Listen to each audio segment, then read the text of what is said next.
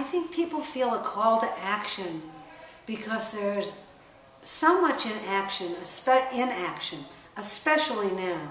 I think people are totally overwhelmed and don't know how to take their heart for a walk to the right place. And I think that Glide, it's like the yellow brick road, only it's filled with hearts.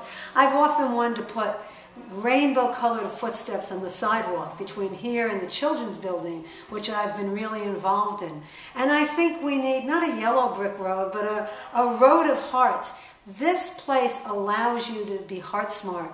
This place shows you the direction where you can feel that you're doing something to make the world a better place, no matter how dismal it is.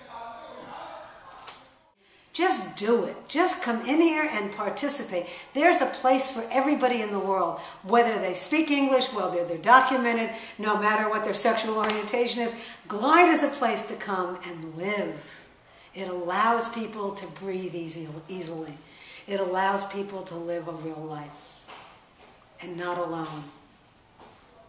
I am Phyllis Kaplan, and I am in my heart and soul all that embodies Glide, and I am a grateful member of the Glide family, and I am also fortunate to have served on the board for several decades. May life love all of you. And I am Glide.